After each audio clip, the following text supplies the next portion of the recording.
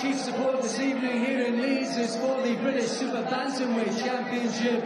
Will you welcome to the ring, making his way at this time, the challenger from County Durham, Thomas Patrick Ward. Vincent from the famous Everton defence. Will he hang on to the title, or is Thomas Ward going to get some measure of family retribution? Interesting, John, isn't it? And Ward has been actually sparring his brother in the run-up to this one, apparently. And yeah, he's got a hard job on his hands here against the tricky southpaw in Dickens. Just looking at first impressions there, working well with his jab. Will he try and box Dickens at range? Try and catch him with that right hand. There it was there. Masses of respect between the two camps, and I sensed an awful lot of respect between the two fighters. Absolutely. It really is a good contest on paper, this one. Ward, remember, never been 12 rounds before, so that's another test for him. Dickens has been to 12 rounds a couple of times. More experienced man is Dickens. And they're not really big punches, either of them, are they? Only 7 knockouts for Dickens and only 2 knockouts for Ward, so we could be in for a long night here, John. And similar sort of physique, aren't they? Similar sort of build. OK, you've got one the southpaw, one fighting orthodox, but physically there's not a lot of disparity between them. I think Ward's got the bulk of the crowd support. He's got some vociferous supporters who've travelled down from West Rainton. Proud member of the travelling community, of course. He was. I was talking to him about the old Appleby horse fair, the big gathering every year that there is up there in Westmoreland, as it once was. And he said, "Get yourself up there. Come and enjoy it." I might just do that one year. I might just do it. You can come as my minder. Oh, yeah. Sure. You're on your own there. Bit of a scouting mission here, John, for both boxers. Dickens just working better. As I was going to say, that coming forward, but then he gets caught with that right hand.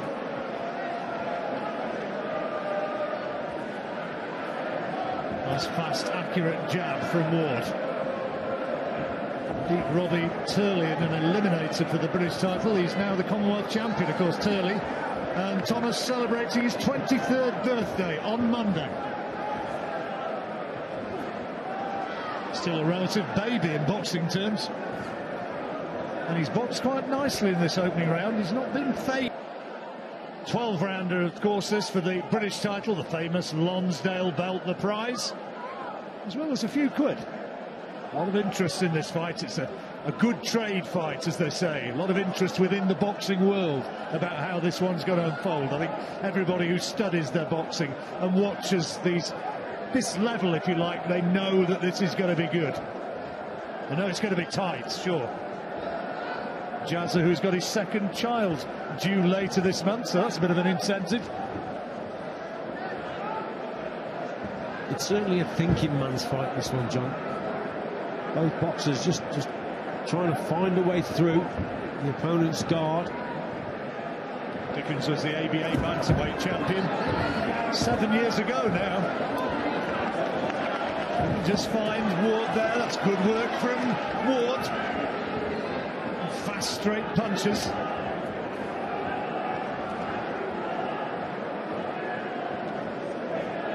I think what's impressive from Ward at this stage, John, he's not going just wading in, is he? He's just waiting on the outside. He's looking to land that right hand. He's moving his feet into position. There is the right hand there. Quick acceleration with the feet. So that's clever boxing from the outside, and then he's taking his opportunities by just quicking the feet up and then sending that right hand down. That's clever boxing. There's probably going to be a change of tempo from Dickens here. It needs to be. Ward was super confident in the run-up to this, and he really did believe that he'd got his tactics right and that he knew exactly what he had to do. And there's a nice right hand there. A bit of this where he's smiling a little bit ruefully because he knows that Ward is picking him off a little. He's trying to walk him down. He's finding it difficult to find clean shots, Jazza. His reactions have got to be a little bit quicker when Ward's coming towards him, John. That's his problem. Ward has been, like I've said, he's quick with the feet. He's in and out. There he is again, not trying to land shots. And Dickens has got to react quicker to that. and he hasn't done it so far.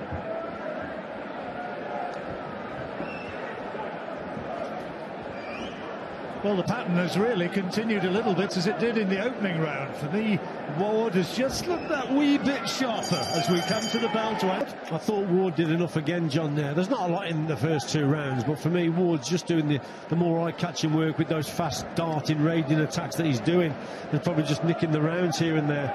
I think there's got to be a tempo change, like I said, from Dickens. He's waiting a little bit too long, and he's not reacting quick enough when his opponent's coming forward. So there's got to be a change from him somewhere here. Ward turned pro when he was 18 with Dave Garside, well-known figure up there in the northeast, and that's no knockdown, of course, a stumble and no clean punch landed, and Dickens is having a little bit of a telling off from referee Michael Alexander. Keep it clean, he says. Dickens, I'm sure, just wants to turn this into a brawl a little bit more than he has done so far. He needs to get Ward out of this rhythm which he's settled into. The more he waits, the more Ward then grows into the contest, and it seems to be dictating the pace. Dickens there had a little bit of success. There was a shot that went in, although when Ward went to the ground, but it wasn't a knockdown. But it was because Dickens just upped it a little bit and went forward a little bit more. He's waiting probably a little bit too long. That's his problem. And that's a little bit better from him. But Ward's definitely more fleet-footed, isn't he? Well, you could argue that it's a step up in class for Ward, certainly on the back of fights he's had before, with all due respect to Robbie Turley. But this is he needed it. He could do with just putting his foot on the accelerator in the last 30 seconds to make sure he catches the judge's eyes. 3 guys sitting round ringside. Victor Loughran, John Keane, and right in front of us, Howard Foster, who, of course, can't hear a word that we're saying, would never be swayed by the way we see it. Last few seconds of the 3rd round. Maybe a better round for Dickens, but has he done enough to take it? It's a tight one. Sounding the bell, and the action underway once again in the 4th round. And as close as we suspected it might be. Dickens swinging himself off balance, Ward trying to punish him, Dickens doing well to cover up, and really not a lot landed of consequence. Saw Mickey Vann sitting on the far side of the ring over there, one of our best referees. 3 rows behind Frank Warren there on the far side. You could just catch a look of him there in the dark glasses.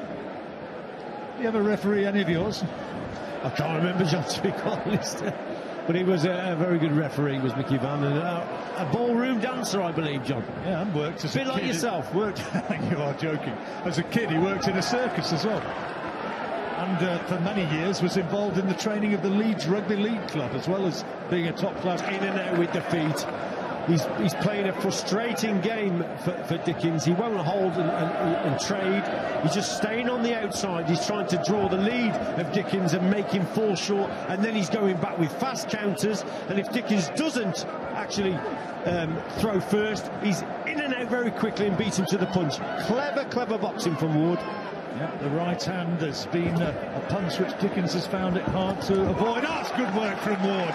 You heard the smack of that combination, left-right, both of them landing on the jaw, I think, of Jazza Dickens. Dickens trying to respond with a right hook, and he's trying to plant his feet and load up more with his punches, but he's finding Ward irritatingly difficult to find clean. He's reversed the roles here as Ward. Usually you hear the terminology in terms of a southpaw being awkward. It's because they sit back and they force the opponent to lead off and fall short. But here, he's reversed it, hasn't he? What he's doing, Ward on that back foot, he's making Jazza Dickens lead off. A lot of times, Jazza Dickens is actually falling short. Clever boxing. Well, it's a fight of clever boxing. It's not a toe-to-toe slugfest, as some would say. Not a real bruising battle as yet. It's more technical. Feet. Dickens is finding his opponent frustrating. And there's not a lot in the rounds, though, John. I'll say that. But for me, Ward, he's nicked another round there. So into the 5th. Jazza Dickens, who yearns for an attempt to fight once again at world level. Doesn't feel that he really got into the fight against Rigondeaux. One punch effectively after a real cat and mouse chess match sort of an opening. Yeah, he was very disappointed indeed, wasn't he, Dickens? And he really feels that he'll box better at world level. I'm afraid, you know, he's got to come through tests like this. Well, Ward's not short of ambition either. He thinks that he believes at a higher, he thinks that he belongs at a higher level as well. And maybe if he can win this, he will prove it. That's a nice left-hand lead from Ward, beating Dickens to the punch. He just threw a nice right hook around the guard there, though, John, also. So it was a nice shot. But again, Ward quicker with the feet. I think Dickens has maybe got to double up his attacks a little bit more and try and push Ward back to the ropes. At this tempo, Ward seems to be, just as I say that, he gets caught with a couple of good shots from Dickens. That was better. Well, he needs them, doesn't he? Not had too many punches like that, Dickens, but that's the best punch of the round so far. Just the main event here, still to come after this one. Josh Warrington. Even round, John, that one. Good shot there. That was a great shot from Ward. Dickens early on in the round had some better moments. Close round to score. Again, all these rounds are fairly close. Maybe that maybe nicked it for Ward. But that's how Richie's got it by a couple of points. Ward's trainer also looks after Peter and Daniel Cope. Gary Fox as well. All good Northern area level fighters. Converted a stable, didn't he, into a gym? Yeah, he has. That's his house. That's his house.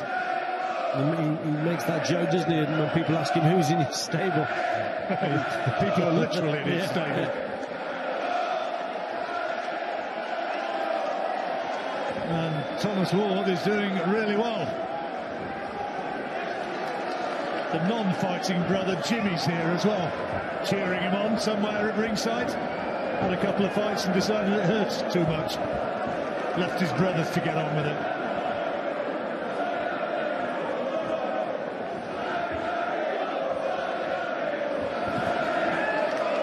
Thomas said he was just 5 years old when he followed his older brother to the gym. And he said, it's all I know. Jazza Dickens, he'd have hoped that it had all come a bit too soon for Ward. The evidence so far suggests that that might not be an accurate assessment.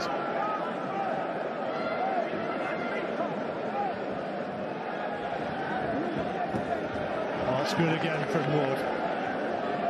Nice jab. It's a clever display, isn't it, up to now from Ward? Dickens. And you've got Ward well clear. I've got even a little bit wider than you have, Richie. I think the better boxing's come from Ward.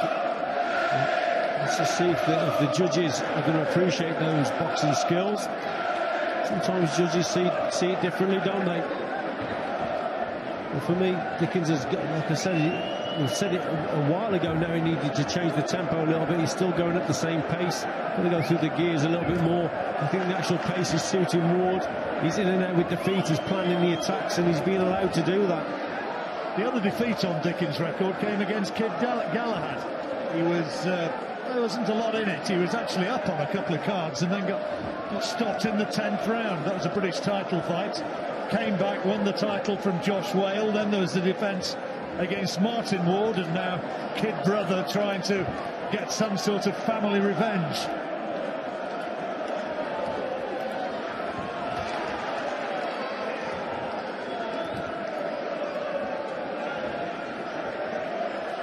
Just when you think Dickens is going to open up a little bit, John, and step on the gas, then he goes back to just waiting, and that for me is going against him. That's better for him now. Now he's starting to up it a little bit. A little bit more of a gamble need, maybe. It's got to that stage of the fight, hasn't it? I think so.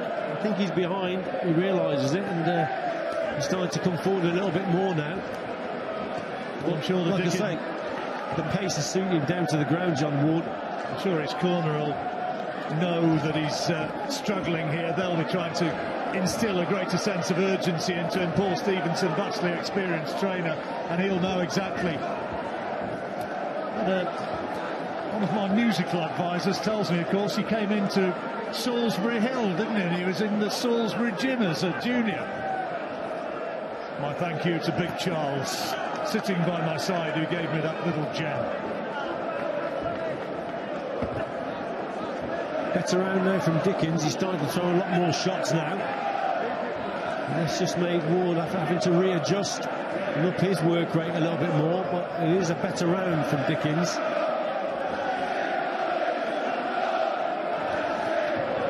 The Leeds crowd in great voice. The atmosphere is building, and there's not too many spare seats in here now. Loving their boxing. And that's a good sharp right hand from Ward. Dickens committing himself and was punished. He's tried to come forward more in this round. Has he done enough? 7th round, drawing to its conclusion. Nice jab from Dickens, last scoring punch of the round. Bearers, Mr. Richie Woodall. Absolutely, mate. What went wrong last night? A bit unlucky, wasn't he? Well, we played all right, to be honest, but there's a little bit more urgency about Dickens' work now, isn't there? That last round, I thought he probably just did enough to win it. I've got Ward still a couple of rounds ahead. He's boxing to a game plan, as we spoke about, and it's going to be difficult for him to carry this out for 12 rounds, but he's doing it, you know, and they've prepared very well. It's in and out with the feet, it's great tactics. He's frustrated, Dickens, but Dickens realises now he's got to get up closer, he's got to up the tempo a little bit. He is boxing better. Can Ward responds and keep to that boxing style that he started with and he's maintained?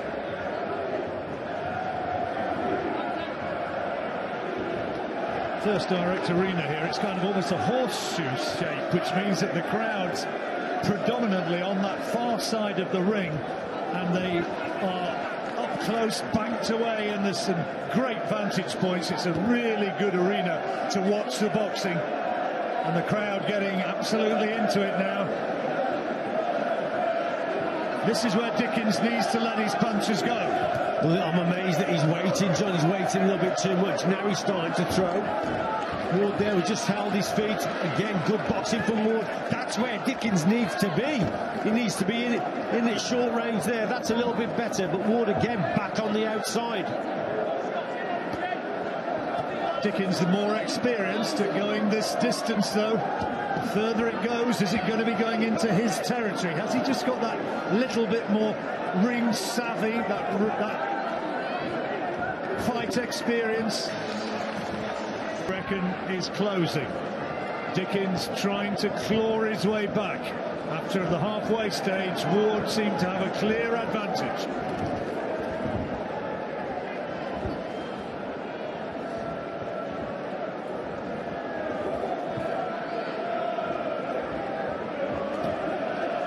Fights under the ring name Thomas Patrick Ward, because when he turned pro, there was another Ward, Tommy Ward, a Leicester cruiserweight, who was plying his trade.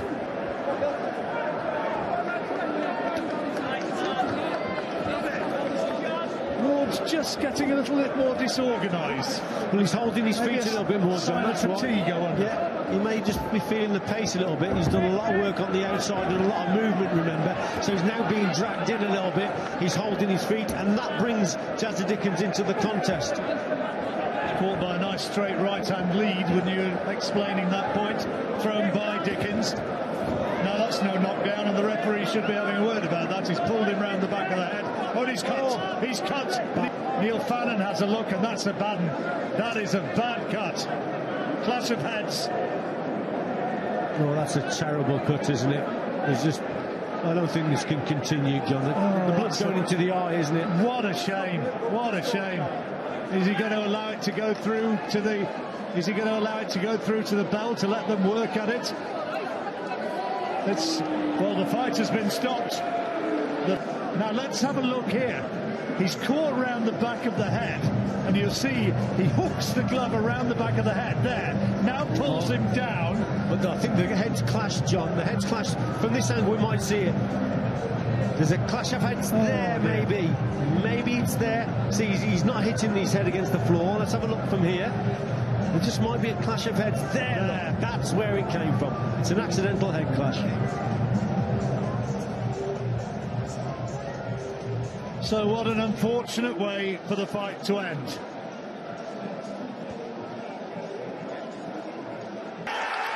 Britain's super bantamweight champion, Sonny Patrick Rowe.